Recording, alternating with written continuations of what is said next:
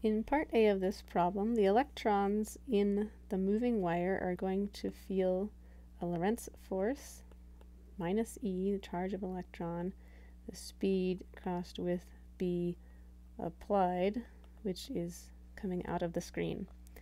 And this force is going to cause the electrons to migrate, in this case, to the top of the wire, since U crossed B will point downward.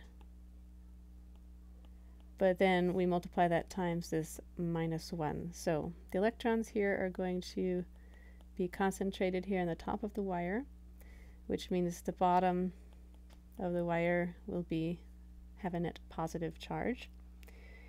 And we can calculate the induced voltage over the length. We integrate from the length of the wire, and we integrate U crossed with B, and U doesn't change along the length of the wire, and B also does not change along the length of the wire. So it's going to be the same. We have minus 1 to positive 1. We have 5 y hat, which is U, and B is z hat times 0.2.